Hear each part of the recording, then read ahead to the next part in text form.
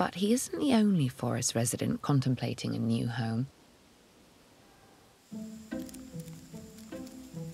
This weaver ant is carrying its larva on an important journey. Weaver ants are tree dwellers, so they don't dig nests below ground like other ant species. Building a new home up here requires one of the most extraordinary examples of social cooperation in the animal kingdom.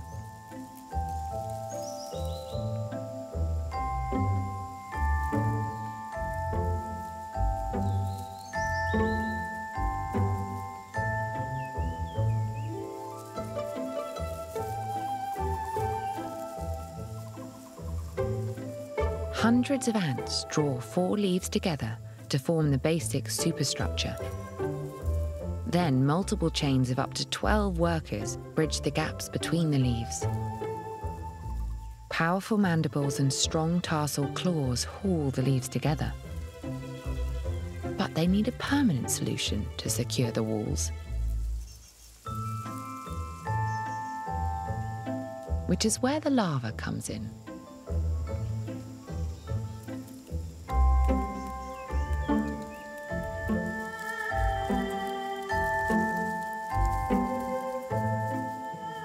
It secretes sticky silk, securing the edges of the nest, like a living tube of glue.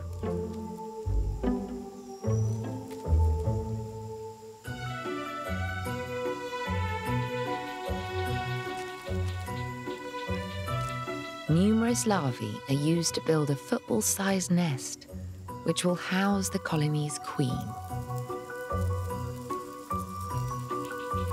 They must slowly guide her to her new home.